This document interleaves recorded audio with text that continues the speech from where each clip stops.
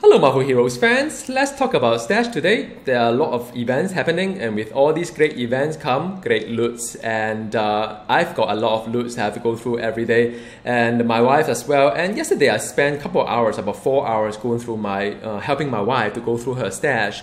And it was a very painful experience because she basically up to the limit of I just give up on this game, whatever it is, I just throw it away. It's real, it's true case. So after I went through the whole process with her, I thought maybe I jot down some of these notes and to share with you when I go through a stash and so on. That may help you as well because you may be facing some of these stash nightmare or things that you need to constantly go through while you want to play the game but you can't really play the game kind of thing. So I'm here to help you out here. There are two case studies I'm going to go through on two extremes. You can guess, me and my wife. I would like to also help you change the way you see stash as it is. There are specific areas that I'd like to cover: the credit, cybernetic, hero and any hero unique, team up gear, rings, costume core, runes and power cubes. A lot of areas. Now I hope that that should cover a big chunk of loots that you constantly have to think through on your minute, second by second basis. All right. And also I'd like to talk about what to keep as well, because there are some good items in this game that I think you should keep them if you can, if you have the stash. All right. So let's talk about my wife Sync Up. Now she loved playing this game. You guys know that because some of you have been following my heroes. She only has 2 active level 60 heroes, Rocket Raccoon as well as Hulk. She has a couple of other 60 as well, like Thor, Thing, and Hawkeye, and the 2 are still at the level 1. So now, this is a true story. She actually struggles so much on playing this game in terms of the stash and whatnot, that she's just just at the point, at the limit whereby whatever gear whatnot, I'm not going to throw through any of it. I'm going to shell everything away. So I was looking through the stash and I was thinking of having her to use the new team up gear, and I found none, zero. There's none. And she has been playing with me for quite some time. How can it possibly be? Then I asked her, what happened to all this team up 2.0 gear? She said she just threw it away. I mean, there's no way she can comprehend what's going to happen, and it's really sad because you want to play this game to improve your hero, to make it better, but in the end, because of all this weight, the burden on going through the inventory on a daily basis, on a by the second basis, you just give up. So I mean, she's not really one of those that are not spending at all in this game. She has 9 stash, 2 crafting stash as well as one hero stash. So in short, she has spent money in this game, like some of you do, and there's a total of 666 inventory space. Still not enough, right? And let's talk about me. I play all heroes. You guys know it. I've got a recent video on what's on my stash, and you can see that I've tons of stash, 18 stash, 47 hero stash, 6 crafting stash, a total of 3.5k inventory space. And you see that mostly everything is full. And I spend hours, really hours every week just to manage the inventory. And it's really painful because in other games like Diablo 3, I spent hours playing the auction house, or World of Warcraft. I spent hours just going through the inventory, dumping stuff in the auction house. And in this game, I thought, wow, great stuff. I don't need to worry about all this auction house and whatnot. Guess what? I still need to go through hours just to go through all my inventory to see what to keep, what to trash. And it come to a point whereby I just, even with all this Odin rotation going on, I just stopped playing the game. I said, okay, look, I need to really step back and to think through what should I be keeping, what should I not, just to clear some space. You feel a lot lifted, a lot of freedom after you've done it. And my wife actually feel really happy right now, and she really want to play a game again, to seriously play a game, collect some item, now that she knows what to do. So I hope I'm sharing with you this, and something need to be done. And throughout the day, I've been jotting down the ideas on the notes while doing house cleaning. Sorry, real house cleaning in this house. So I was just writing down what need to be done, what not, and I thought, well, if it is useful for me and my wife, probably it could be useful for you too. That's why I'd like to share with you the 10 tips here that will help you through all your stash nightmare. All right. But the very first thing you would like to ask yourself is, what's your game, right? Because not all of us are completionists. Not all of us are into opening, unlocking all the heroes out there. There are 48 heroes, one new hero every month, and there are like team up coming up as well. More likely in like maybe 1 or 2 months there's one team up. So there's a whole lot of heroes, a whole lot of team up, a lot of things to play in this game. So you got to ask yourself, what's the game, right? Are you the type that's going to play a lot of heroes? Or are you the type that's going to use this game as something to relax your mind, just a handful of heroes, and you like to make the best you can do with all these heroes? Because that is the question that's going to drive some of your decisions, or what to keep, what to trash, all right? The stash philosophy I'd like to share with you is that you know, we should, the way that we see stash should be this way. We should store only to benefit the future. So for instance, if you are storing 100 rings, then you know, probably the question to ask yourself is that, are you going to play 100 heroes in the next couple of months? The answer is no. So why are you keeping so many rings, for example? Or you are keeping a lot of team insignia as well, like I do. So you got to ask yourself, like, what's the game? If I only unlock like maybe a handful of heroes, do I really need to have that many rings and whatnot? Although they look really nice, right? Some of the gears are very nice, but are you going to keep? How many of them going to keep? Depends on what's the game. So permanent storage is expensive. So whatever you store that you are unsure what to do with it, right? You have to really ask yourself, you know, what's the game? How many these sort of items should I be keeping? Temporary storage is okay, because sometimes when you play the game, there's a rotation going on the Cosmic Terminal. You just, you know, keep all these items first, and you go through it later, go through the stats later, whatnot. So, you know, you can park all these items aside. I do that too, but you know, we humans tend to procrastinate, and eventually we will say, wow, you know, I'm having all this gear, what to do with it? So I say temporary storage is okay, but do have the discipline to work through that periodically. Otherwise, you keep buying stash, and as you see in my case, even as I buy new stash area, it's not going to help me, because I will just keep hoarding the more space I have. All right, so the next thing is that always constantly upgrade your existing roster, because you know, you have all this, maybe you are playing all these 30 heroes, 40 heroes and whatnot, or even 10 or 5, doesn't matter. And when you get better gear, you look through your current roster and say, yeah, maybe I should just upgrade among them, right?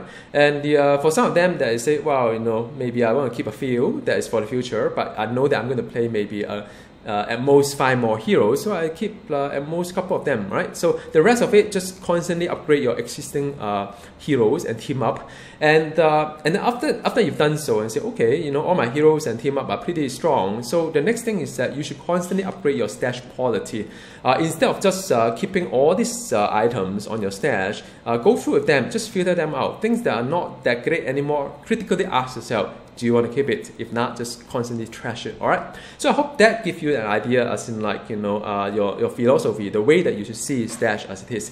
Now, Gazillion sells stash. Nothing wrong with that. It is a free-to-play game, but it's not entirely free, because you know, they do have to make money. They have all this server, they have all these designer, artists, so on.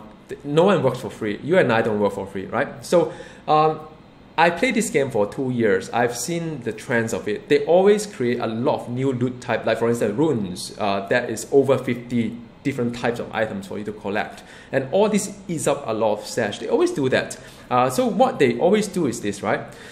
They would bring the game difficulty to much higher, like the Cosmic Terminal or Cosmic Patrol, and then they push a whole chunk of other gears out for you to collect to make yourself feel more powerful. And then I bet you, very soon to come, suddenly everything become more difficult again, and after that they release another set of new gears for you to collect so that you feel more powerful. They keep feeding you, they're kind of like, you know, you're always hunger for power, right? So they play upon that for 2 years really well. I've seen it all the time. And then there's always this events whereby, you know, a lot of people think that this anniversary event is lackluster or not that exciting. I know exactly what they're doing, right? It is all this like a starvation kind of like a concept. They starve you, and you think that, wow, the game is not that great. You know, I still play it because I want to do some dailies, collect some commendation. But I want the game to be better. I want the game to collect gear. And suddenly, all of a sudden, Big 10, flush it out. And you got tons of gear to collect. Suddenly you go crazy, right? Because you have been starving for so long. You really want gear, and the gear are all there for your taking. Guess what? You keep them, you hoard them. And then they sell 2 more new stash. And they always do that, right? Whenever they come up with a huge event, they sell you extra stash. And then huge event, extra stash. Because each stash is $5 US, right? Not to criticize Gazillion, because it is revenue for them. I do want them to make money, right? In every way they can, because this game is great, this game is fantastic. But how do you and I going to enjoy this game with that many loots to sort through? Because even with me, my kind of stash, 3.5k stash, is still not enough to keep all these items, because because we just don't have the mental capacity anymore to process that many types of event items or types of new items, old items. So I mean, it is time for really to think through and say, okay, step back, right? What are the things I should do to help me enjoy the game, right? So something that can help me and my wife, I thought I'm going to share with you. All right. So tip 1 is about credit. My wife has been having this 3 million cap for a very long time, for months. And it is good and bad in many ways. First of all, credit may not be relevant to you anymore because you're at the max. But then there are actually many things you could have done to use a credit. Because when you trash items, you want to feel good trashing it, right? So you don't want to trash an item when there's no return. So to me, trashing item is a motivation. It has to become a motivation for you to trash items. So you would like to say, yeah, I want to trash stuff. Why? Because they are credit. But when you add the credit cap, how are you going to enjoy the kind of motivation to trash items? You can't, right? So my advice to you is that don't hoard the credit. Use it. You have 3 million cap there. Use it to re-roll your artifacts. Some of the artifacts you really like, you spend million, 1 or 2 million just re-rolling it, because there's a lot of unstable molecule anyway. You may stack up and hoard a lot of those as well. Costume affixes, get 90%, get 95%, get even 100%. Some people do that to make your costume affixes better. Re-roll it. Maybe put aside, say, 2 million, spend half an hour just to burn them all. Get the really nice affixes. If you have a new costume, get a different set. You get one for health, one for crit damage rating, or crit for summoner. Do it, right? And for the unique that you have, for those any hero unique, those that you can't really farm efficiently, reroll it. Just throw the credit away. It doesn't really matter. Don't hoard it, all right? So remember, the moment you have room to the 3 million cap, you are motivated to trash again, because when you trash, you get credit. You are being rewarded in the game for trashing items. So that's tip number 1. Tip number 2 is that always, for new players, always turn on your cybernetic vaporization. You can vaporize loots and level up your pets. And if the pet's already at the max rank, it will translate to credit for you, which is, I think, 1/100th of the value of the item. So you can decide what kind of quality you want to vaporize. If you are leveling a hero, you may want to vaporize only the rare or whatnot. But when you're at end game, like you and I, then you want to vaporize everything at cosmic. Don't even need to think about it. Don't even need to go through with it. Everything just gone, disappeared. That is good news. The not so good news is things like rings, things like team insignia, things like pet gear, those cannot be vaporized. And I probably need to write into their forum and ask them to vaporize that as well, because who is going to really look through a green or blue team item, right? Or insignia team up item? No one does that. Ring, no one does it. Not even a cosmic ring, right? Seriously. So they should just vaporize all this stuff, and then get 2 of your free pets and roll the affixes. So there are ways to get pets in this game that's free. All right, there are actually many ways, a few ways. All right, the first way is that as you play the game, you collect Eternal Splinter, and when you collect enough Splinter, 300 of them, I think, you can exchange for a pet called Old Lace, 300 of them, I think.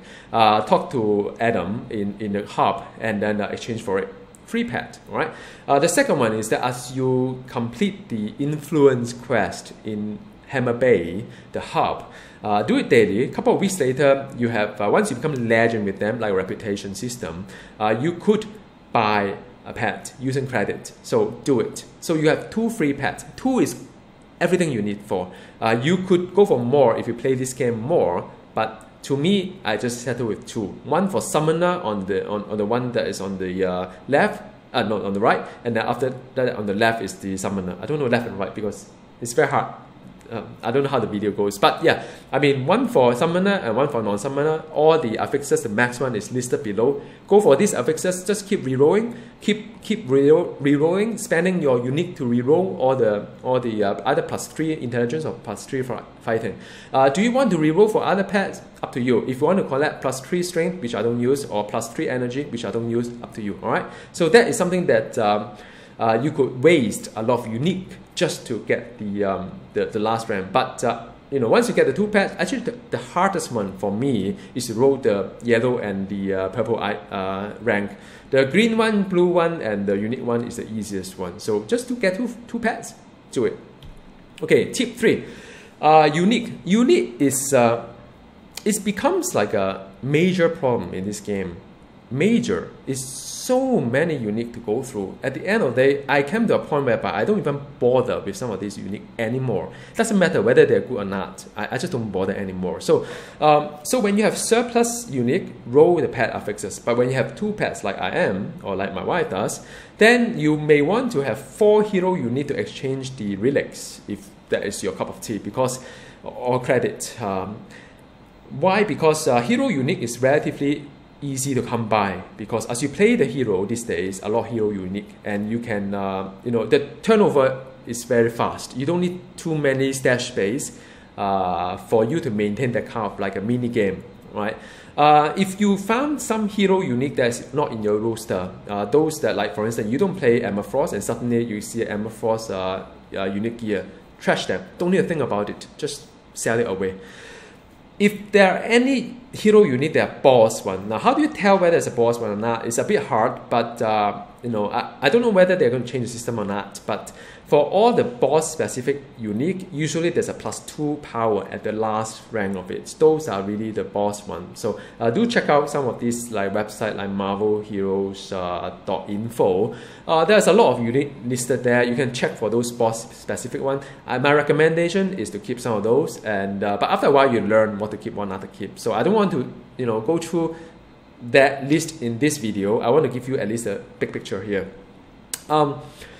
As for the any hero unique, you either trash them or you exchange for unique. If you have a lot of stash, like couple of stash, you want to play this mini game of exchanging unique to relics, go for it. Otherwise, you know, just be free, right?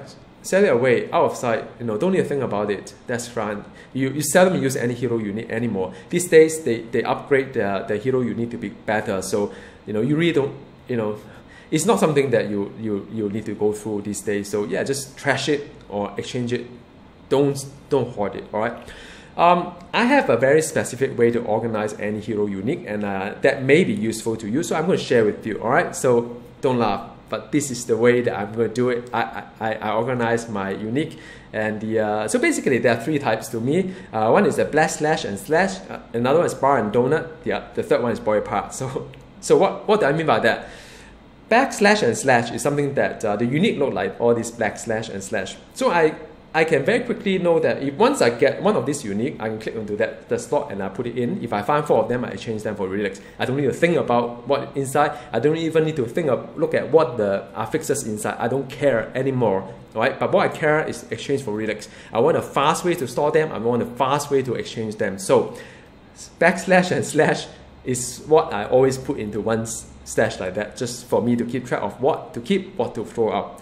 Bar and donut is very easy. You see a lot of those like with a circle there, like the circle one there, and you can see a bar there. So bar and donut also a big chunk of it. So I put all the bars and donut into one stash. And the body parts are the hand, the head, the body, the legs, so the feet. So all these body parts I keep in the one stash as well. The idea is very simple, right? For me to very quickly put the item into the stash, and for me to very quickly identify, do I have 4? If I have 4, exchange. Don't have 4, keep. All right. So that is how I organize my unique stash. Tip 4 is about team up gear. Team up gear, there are 2 strategies to it. One is whether you want to have a team up that's generic to all heroes, it's going to benefit all heroes, or you want a specific one. So for example, you want to keep like the new Iron Man team up. I think it's range as well as energy. So any range energy like Invisible Woman and blah blah blah. You know, you may want to gear your team up to have all these, you know, plus 3% ranged, plus 3% energy in your team up gear for all this specific hero. That's fine. Or you can have some generic one, like for instance, Agent Coulson, I'll put as generic. For instance, like Falcon, I'll put as generic. The Firestar also put as generic. All right. So the idea is this: as and when you get your team up gear, after a while, equip them as you collect them. Improve the quality from 1% to 2% to 3%, right? But never hoard them. Always back to the question, what's the game? Because if you do not intend to unlock many team up gear, there's no point to keep that many of them. Just keep refreshing your entire collection for your existing team up and just be merry with it, because you can always farm it back, always. So no point keeping it, all right? So an example of a generic setup is like this, right? So team up gear has 4 slots. The communicator, defense screen, hostile unit tracker, as well as enhancer.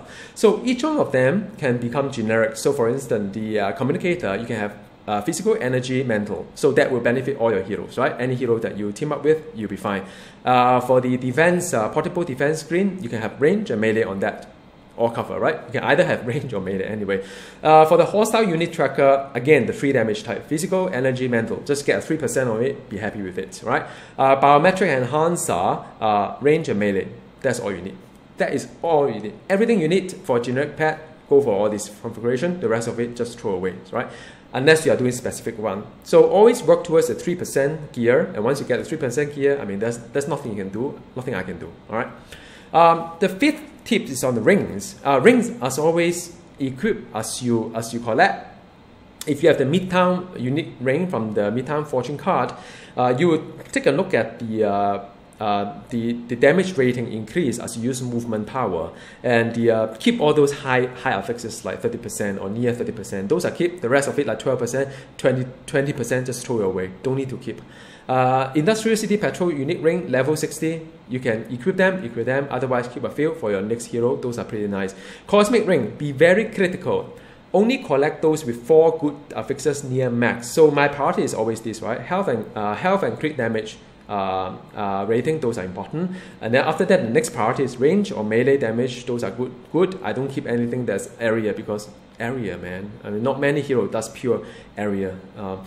And then crit hit rating, brutal rating, I may keep. All right, those are quite important as well, because some hero may be lacking on crit. And then spirit, these days, you have many ways to regenerate spirit, and brutal damage is not as great as crit damage. The rest of it, you really don't want those affixes, and that will go along with the team insignia as well. Same philosophy. Always go for always hold the Alt key, mouse over the item, see how high the range is. Like for instance, this one is near max. Keep those things. Same priority, flat damage and health and crit damage rating, those sort of things you should keep. But the rest of it, like you like a percentage to slow a target, those are rubbish. Just throw away. Costume core, I always keep those that are 25% health and 100 spirit core. Those are very good core, because I can recover spirit, sustain my basic list build. Especially now, you can use medkit without taking damage to yourself. Secondary affix like invulnerable as well as life on hit, those are very nice for Cosmic Patrol. So if you see those pair up together, just keep. But again, ask yourself how many to keep. Depends on how many hero you intend to play, because after a while, there's no point in keeping all these things. Just keep upgrading what you have. All right. Tip number 8 on the runes. Runes is very hard to talk about, because it comes as experience. I derive a way whereby all these things below are the keepers for me, because these are the ones that I always been using. Or those are super rare runes, and those runes on top are very rarely used. So I have a way to derive, but you have to go through it yourself. But then you must know your rune words, because if you don't know your rune words, then you don't know which one to keep, right? So always level up your enchanter to rank 20. All right. So there are 3 rune words you can purchase from Clear. I like the Lady of the Sword the most. There are 2 more there. There are 2 from Moondragon, which is a Cosmic Power dupe, as well as the dupe Inspiration. There are 2 from the Gear and Weapon Vendor, which is the Wealth, as well as the Special Item Find. Also, there are 3 rune words from Loki, Juggernaut, and Kingpin. Those are God of Mischief, the Unstoppable Force, as well as Vice. So know your rune words and know that these are the ones that you are likely to to use and keep the runes that useful for those rune words. All right. Number 9 is power cubes. Power cube, you just have to pay attention to a couple of things. The first thing first, the maximum rank you ever get is 50. So you can put 20 points into a hero. Another 30 points come from the gear. But if your gear is good enough, when you hit 50, like some of my Miss Marvel power, there's no point putting in a power cube there, right? So you always go for, first of all, be mindful of that. Second of all, go for the spender as well as filler power. Those account for maybe 30% of your entire DPS, all right, entire rotation. So anything that you keep pressing, not a basic, non-basic ones, keep all those rune words. Power cubes. All right. If you love your hero a lot, then you may want to collect things like damage over time or cooldown. But usually those are very not that significant to the larger scheme. Even signature, some passive as well, but really just trash the rest. You only need 4 per hero, and you don't change your artifact that often anyway. So just don't keep it, man. Just throw the rest, and you can always farm it back anyway. Just keep playing the hero, farm it back, right? So the last thing is last tip is that what are the things to keep? I've been talking so many things about things that you should trash. So what are the things you should consider keeping? Costume is something that is very hard to come by in this game. I suggest you keep some, even though for some heroes that you may or may not have in the future, never know. Some of these boss-specific artifacts are all these screenshots, by the way, courtesy of my wife's machine. I can't really use her account to record this video. It may violate some terms of service. I don't want to get myself banned, but I could ask her to take some screenshots, send to me, and share with you here. So I mean, this is what she has, and some of these very nice. Any hero unique and from a boss, so she keep, and some of these are like from the artifacts from the bosses and ask her to keep as well. Some of these are event items that you're going to keep, and some of these are costumes. So there are still things to keep. Don't just throw everything away. But I think to wrap it up, guys, I would like you to enjoy this game, and because I also would like to enjoy this game. But it's getting increasingly hard with all these loot, with all these events and so on. And then you always have to stress up, do I want to buy another extra stash? So go through some of this stuff I share with you. Always think about what's the game, because always think about how many heroes, how many team up you're going to unlock. What are the things you're going to keep? Those that occupy a permanent space has to be useful for the future that right? Because things that you don't know, forget about it. Gears always changes. A lot of things like the team up gear in the old days, everything become obsolete today, right? So everything that you hoard before become all useless today. So only keep those that in the near future is going to be useful for your progress towards the game, right? And then just go through the items and organize it, and just keep trashing it, and you'll feel a lot more free, a lot more to enjoy your life, enjoy your game here. All right, so do let me know what you think about all these tips, and whether you have other tips to share in the comment below. I know a lot of fans here like to read each other's comments. I welcome a lot of new ideas as well. So this is what I'd like to share with you. And for those who enjoy this sort of game guides and so on, I've got a link in this description of this video to my website to list out all the rest of the guides and so on. So yeah, enjoy your events, and good luck with your loots till the next time we see each other. Goodbye.